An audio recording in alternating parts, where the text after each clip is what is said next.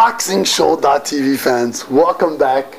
We have a very special interview today. We're going to be having Lennox Lewis in a few minutes, but I'm with my co-host right now here with Costa. How you doing, Costa? I'm great, Alonso. How are you? I'm great, and we're both great because actually we're in Quebec City for the rematch, the big fight.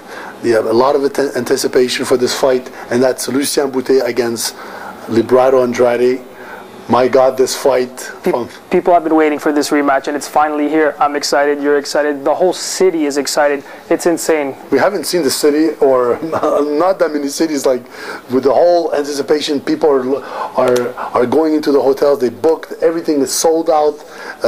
Beautiful Quebec City. We even picked up one of those tourist magazines. The first thing on the cover, Bute versus Andrade. That was incredible. And actually, it's so big that HBO came here for the first time over 30 years. HBO is actually here. They brought a huge crew, and we saw Harold Letterman. We saw the guys from Michael Buffer. He's going to be here. So everybody's here. Yeah, Lennox Lewis, Max Kellerman, everybody. It's great. It's great for the city of Quebec. It's great for Canadian boxing, and it's going to be a great fight. It's not going to disappoint.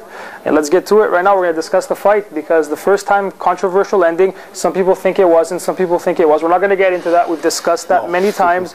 We're going to talk about the future. What's going to happen tonight, Alonso?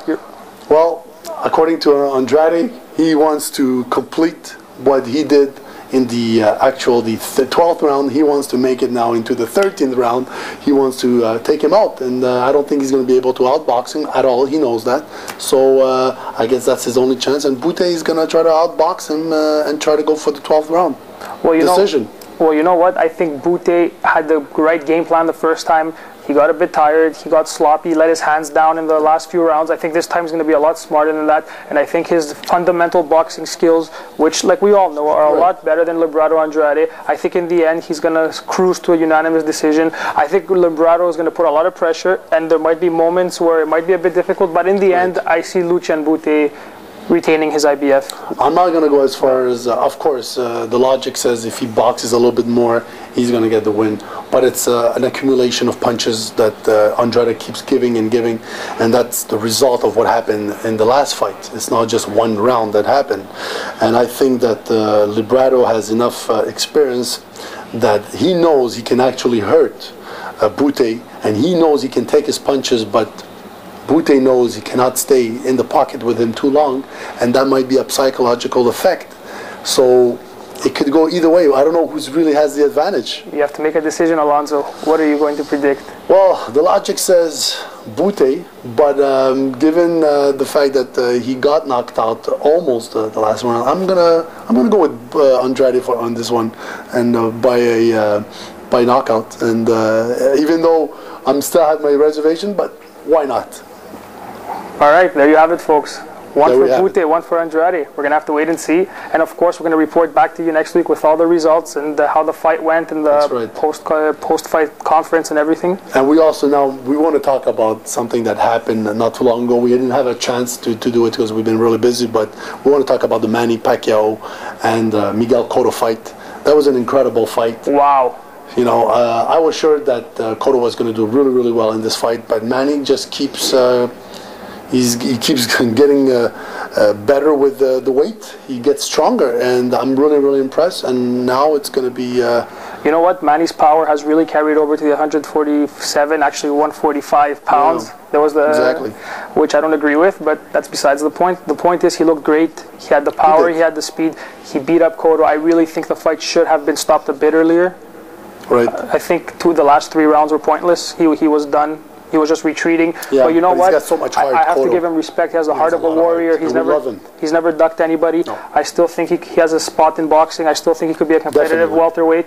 Manny Pacquiao is the future. And like we said before, Alonso. And Cotto has a lot of fights left. He can he can fight. There's a lot of guys out there at 147. And I really think this dominant performance on the part of Manny Pacquiao really sets up the huge fight with Floyd Money Mayweather. Listen, guys, this is the only fight people want to see right now. It would be a huge mistake financially for the sake of boxing. to have any other, those two guys fighting any other than themselves. I think this fight is going to be huge. People are talking it's a money issue right now. Let's just go 50-50 and just make the fight happen and make boxing, get back on again more on the map. Like we said, the fans deserve this fight, the world deserves this fight, and hopefully we will see this fight. And your prediction? You know what? Let's wait until the fight comes. We'll wait till it gets closer. I got my prediction, but we'll wait till it gets closer. I have my idea of how it will go down, but you'll have to tune in next time. The Ward Kessler that happened, I can't believe it. I'm shocked. Mikkel Kessler, I was sure he was going to win this fight. My hat's off to Andre Ward. Andre Ward, my hat's off to. I did not predict this, and you know what? He had a good game plan. He stuck to it, and it worked. Respect. And I think Kessler maybe came in too much confident, and I don't know what happened, but he has a problem with left-handed fighters, I guess. Yes, but he did not look like the Kessler we have known. You know what I mean? I don't know what it was. Also, maybe the long layoff. He hadn't really had any good competitors ever since the Calzaghe fight. There could have been many factors, but the thing is, we cannot take away anything from Ward's victory. No, and basically now what's going to happen is that the Super 6 becomes even more interesting because we don't know who's going to win. So that's incredible. And Ward has become the new favorite. Exactly. So stick the Super 6. Round 2 is going to be very exciting. It's going to be incredible. And of course we'll be covering everything for you and letting you know. Everything. Boxing Show.tv fans, don't worry. It's going to be, we're here for the long run, so it's going to be great. And on that note, Boxing Show.tv fans coming back for more and more.